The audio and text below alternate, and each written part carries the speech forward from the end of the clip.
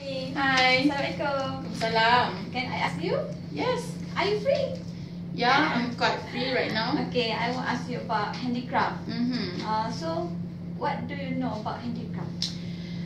From what I know, handicraft is a useful work and a product that be made by the handmade using simple tool.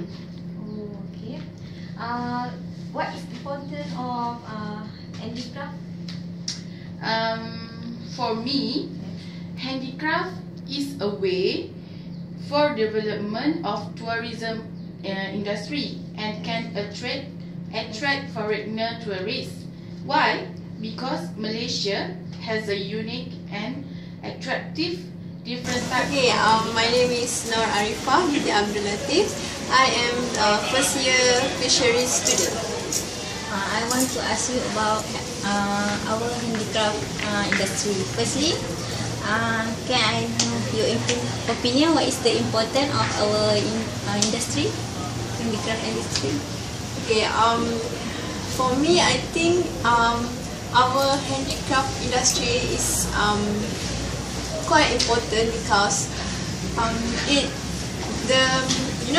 will attract tourists from other countries to come to our country, which is our handicraft is unique where other country does not have it. And I'm from Bachelor of Science in Aquaculture. I have a few questions for you. There are a few types of handicraft that are based on plant, textile, and soil and stone. Give you a few examples about textile, plant, soil, and stone. Okay, from what I know, for textiles, there are batik, songket, while for plant, there are rattan basket, and for stone and soil, there are labu, sayur, and Sarawak waste. Hello. Okay. Can I know your name first? My name is Nufati. Okay. Today I would like to interview you about handicraft. Of course. Would you like to share something with me? Of course. Okay. My first question. Can you give any example of handicraft? Okay, from this what I know, for example, batik, songket, vest, mat, and many more. Okay. Another question. Do you have any collection of handicraft? Yes, of course. At my home, my mother used to, she like to collect many handicraft collection like vest and songket. She like this kind of thing because it was made by our Malaysian and it has own quality. Wow, really interesting to hear that. Okay. May I ask you a few questions about handcraft? Yes, sure. You can ask anything. What you know about handcraft? Okay. For me, handcraft is a traditional main sector of craft and applies to a wide range of many designs. It can be made by handmade. There's many types of handcraft that being made nowadays.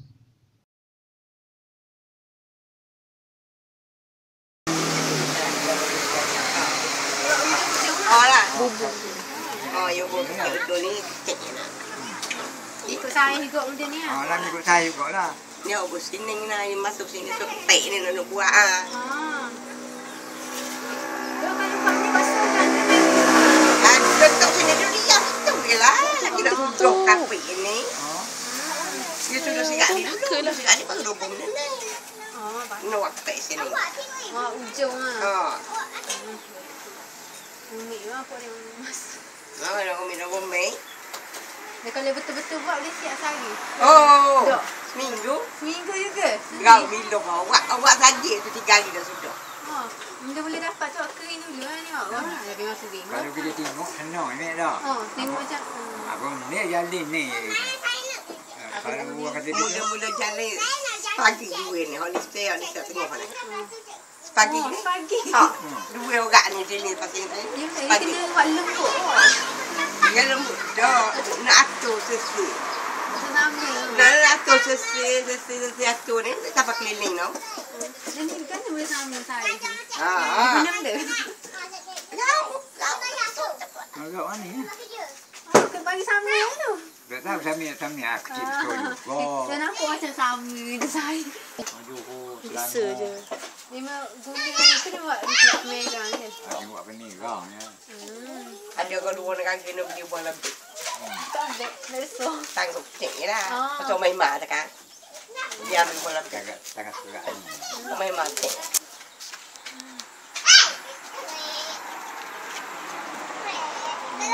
Kalau hari ni, kamu mana nak buat? Dua hari sudah lah. 2 hari sudah tu. Dia macam tipe kurang tau. Ya, kurang gini tau. Dah. Ya. Tapi nak tipe kurang susah kan?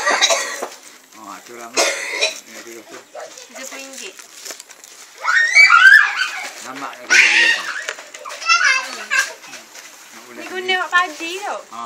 Buat Kau tengok orang ambil besar. padi buah. Kalau kecil buat hiasan tau. Lah. Ikut mana lah.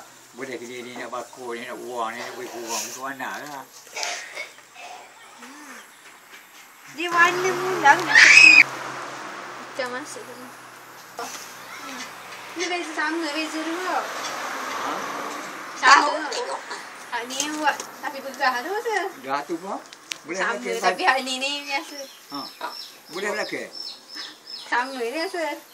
Kami gua ni hatu buju hatu bola. Hak ni. Dia beza dua.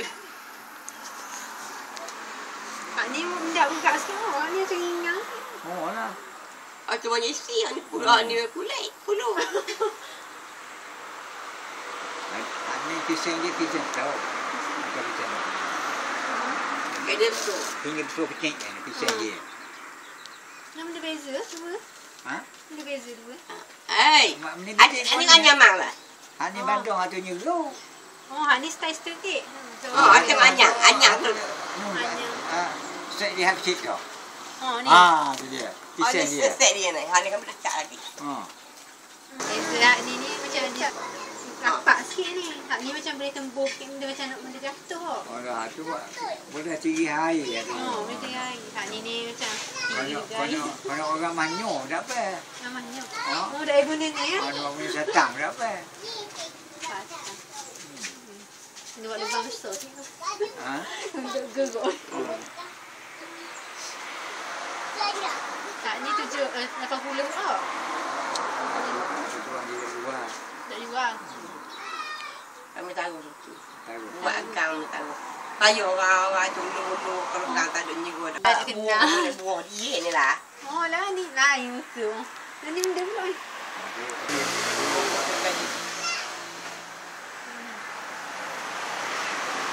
Boleh buat biasa tau.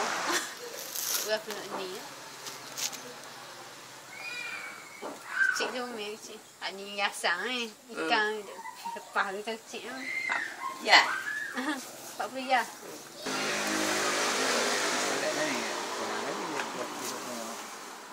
Ni beza dia boleh luar air.